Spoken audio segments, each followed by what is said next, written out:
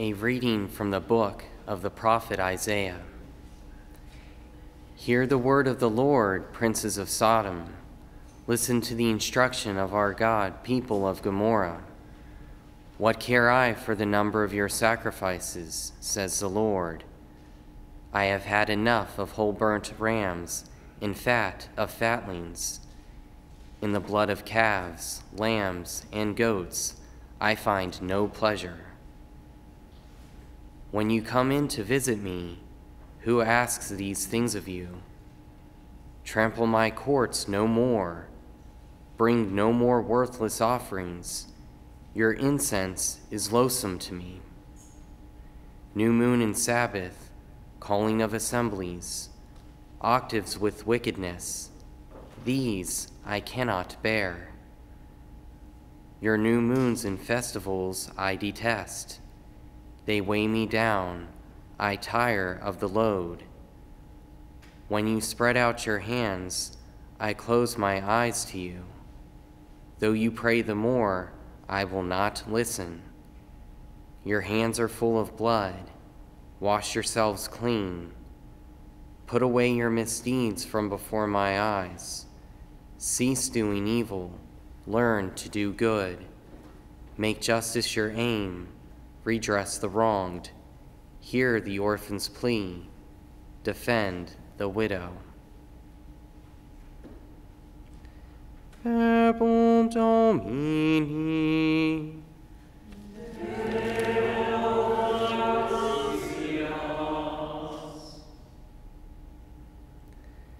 To the upright I will show the saving power of God.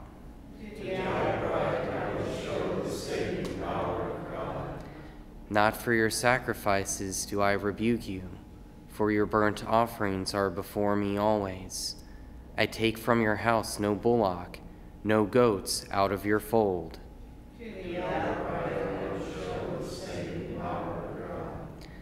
Why do you recite my statutes and profess my covenant with your mouth, though you hate discipline and cast my words behind you?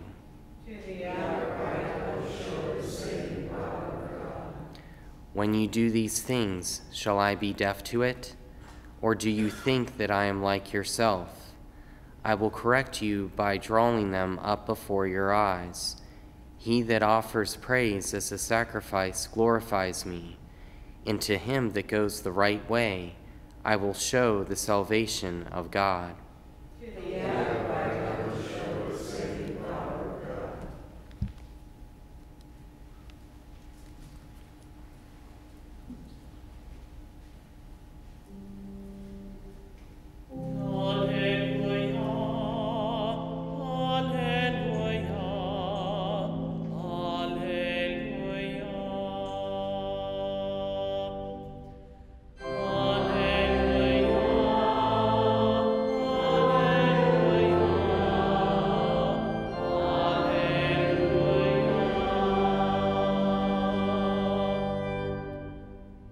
Blessed are they who hear the word of God and observe it.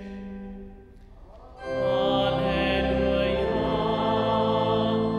alleluia, alleluia. Dominus vobiscum. Lectio Sancti Evangelii secundum Matteum. Gloria tibi, Domine. Jesus said to his apostles, "Do not think that I have come to bring peace upon the earth. I have come to bring not peace, but the sword. For I have come to set a man against his father, a daughter against her mother, and a daughter-in-law against her mother-in-law, and one's enemies will be those of his household. Whoever loves father or mother more than me is not worthy of me, and whoever loves son or daughter more than me is not worthy of me. And whoever does not take up his cross and follow after me is not worthy of me. Whoever finds his life will lose it, and whoever loses his life for my sake will find it. Whoever receives you receives me, and whoever receives me receives the one who sent me. Whoever receives a prophet because he is a prophet will receive a prophet's reward. And whoever receives a righteous man because he is righteous will receive a righteous man's reward. And whoever gives only a cup of cold water to one of these little ones to drink, because he is a disciple, amen, I say to you, he shall surely not lose his reward. When Jesus finished giving these commands to his 12 disciples, he went away from that place to teach and to preach in their towns.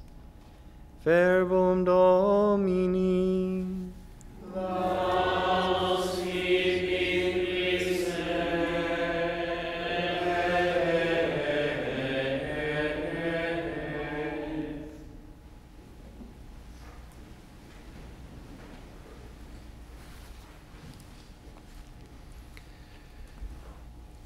Living here in the heart of the South, the southern part of the United States, where for the most part it's only 2 to 7% Catholic, there is ample opportunity to take note of our Protestant brothers and sisters' churches, many of which will have a marquee sign on their front lawn that quite often throughout the week will have a wonderful saying on it.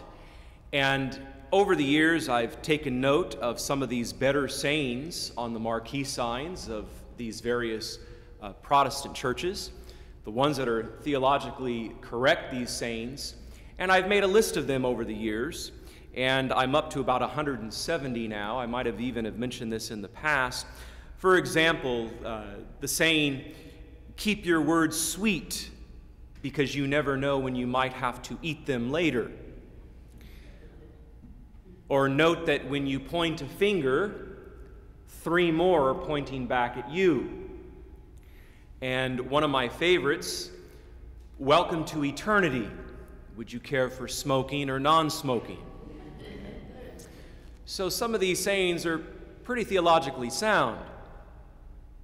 I came across one that I thought was very, very good as well, and it simply said, "Christ adds and multiplies, but Satan subtracts and divides." Christ adds and multiplies, but Satan subtracts and divides. And the reason why I like that saying on the Protestant church marquee sign is because indeed in the Greek, the word diaboline, where we get the Latin word diabolus, devil, the Greek diaboline means to tear or rip apart. In other words, to divide. Think of a piece of paper, which is a whole piece of paper, and you rip or shred it apart. You thus divide it. That's precisely what the Greek diaboline means. So indeed, diabolus, the devil, Satan, he does divide. He does rip and shred apart. It also means, in a certain nuance, to contort or twist and turn completely upside down in a manner which should be otherwise. And we know that Satan does that. He has a great ability to twist and turn things upside down in a way that they shouldn't be, topsy-turvy, if you will. So I like that saying as well. Christ adds and multiplies, Satan subtracts and divides. Until one day in meditation, I read this very gospel that we just heard proclaimed. "Do not think that I have come to bring peace upon the earth. I have come to bring not peace, but the sword. Jesus tells us in this gospel. Another word in place of the sword, I have not come to bring peace, but division. For I have come to set a man against his father, a daughter against her mother, and a daughter-in-law against her mother-in-law, and one's enemies will be those of his own household. Wait a minute. Christ adds and multiplies. Only Satan subtracts and divides. So what in the world is Jesus referring to here? Sounds like he's bringing division. It sounds like he's ripping or shredding things apart, tearing apart the whole. What does this mean? Jesus bluntly declares, do not suppose that my mission on earth is to spread peace. My mission is to spread not peace, but division. Again, words from today's own gospel. Yet we know that Jesus is the Prince of Peace. Isaiah 9, verse 5. And in fact, he is peace itself. Ephesians 2:14. And we know this also from the prophet Micah, chapter 5, verse 4. Therefore, Jesus' nature is to spread peace. Indeed, he's the Prince of Peace. However, original sin has so badly warped our human nature that in his mercy, Jesus has come to divide, that is, to separate us from all that keeps us from union with him. Look at it this way. Satan divides, rips, or shreds apart as an end for its own sake. Jesus separates and divides only those things and only for those things which keep us from intimate communion with him. Where Satan does it as an end in and of itself, to separate, divide, per se, in and of itself. Christ does it only toward those things or only for those things which keep us from communion with him. So again, original sin has so badly warped our human nature that in his mercy, in his loving infinite mercy, Jesus has come to divide, that is, to separate us from all that opposes his ultimate ministry of peace and thus our communion with him, which in turn brings us peace. That's the difference between Satan separating and dividing and Jesus separating and dividing. Satan does it for its own end, for its own sake. Christ does it so that we may actually enter into a greater communion with him. And he will separate us from those things that will prevent that intimate communion with him. He divides us, for example, or separates us, Jesus does, for example, from attitudes, sins, lifestyles. Attitudes, sins, and lifestyles that oppose his justice and peace. And if necessary, his ministry of division might include, even for a short time, separating himself from our prayers. Let us not forget that the book of Isaiah, chapter 1, verse 15 says, quote, "Though you pray the more, I will not listen." Why? Because the people were living knowingly sinful lifestyles and refused to turn away from them. Though you pray the more, I will not listen. Isaiah 1:15. Jesus may even separate family members for a while. He may deem that this may be necessary. Lasting peace cannot be built on weak foundations. Matthew 7, verses 26 through 27. In other words, Jesus may have to separate us from what is rotten. Maybe one family member is a dealer in drugs, and by his very dealing in drugs, living under the same roof with the other family members who are innocent in this regard, is bringing danger to the home. and is bringing danger to these innocent other family members? What if there's a home invasion one night because the suppliers of the drugs want to be paid, and the drug addict living in the house hasn't paid him yet? Jesus may need to see that this drug addict needs to be separated from the innocent family members for a while to bring peace. This is where tough love comes in, huh? In the case of Susanna in the Old Testament, Daniel had to separate two people so that he could arrive at the truth and ultimate peace. Daniel 13:51. Likewise, Jesus sometimes separates people to promote the truth. For example, in 1 Corinthians 11, verse 19, where we read, "There have to be factions among you in order that also those who are approved among you may become better known." So that the ones who are approved, the ones who promote the authentic truth, may become better known. As a parent separates two fighting children, putting them into separate rooms. Remember that happening when you were a child?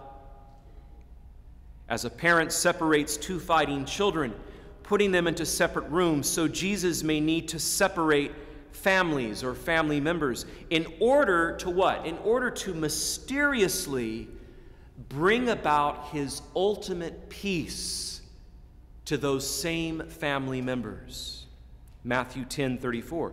Again, in today's gospel, "For I have come to set a man against his father, a daughter against her mother, and a daughter-in-law against her mother-in-law, and one's enemies will be those in his own household."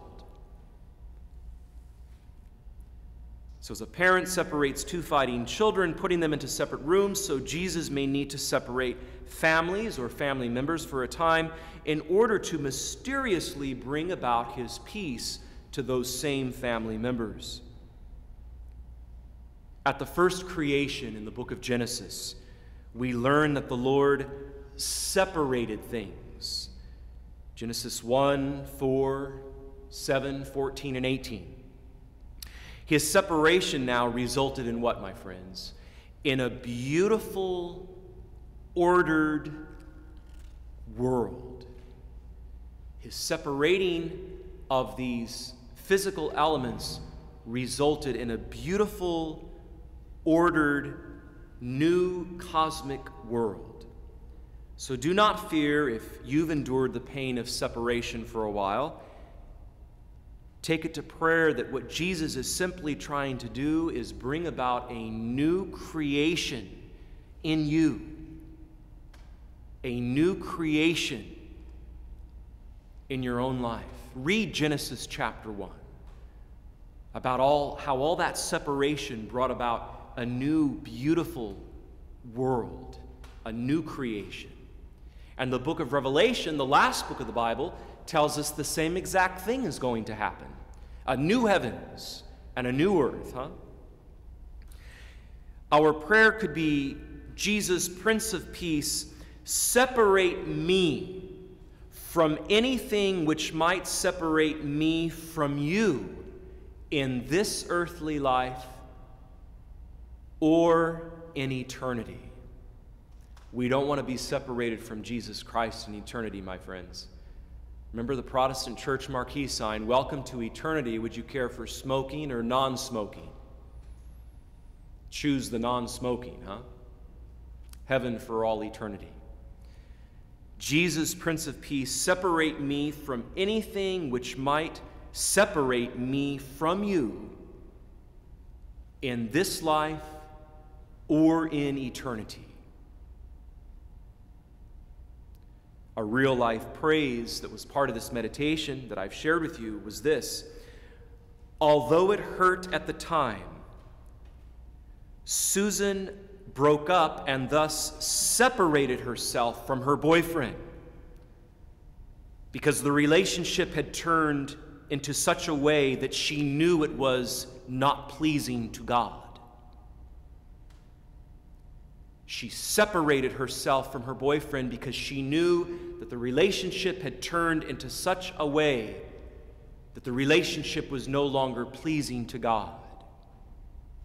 That's holy separation.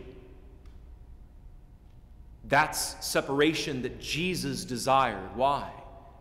Because it was affecting her relationship with her God. This relationship with the boyfriend was.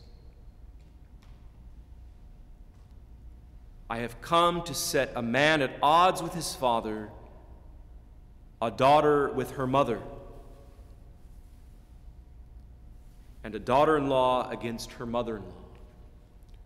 Holy separation. Indeed, Jesus Christ adds and multiplies. Indeed, Satan subtracts and divides. But Satan does it as an end in and of itself. He does it purely to do it, period. Christ may have to separate and divide only to bring about a greater good, the greater good of intimate communion with Him.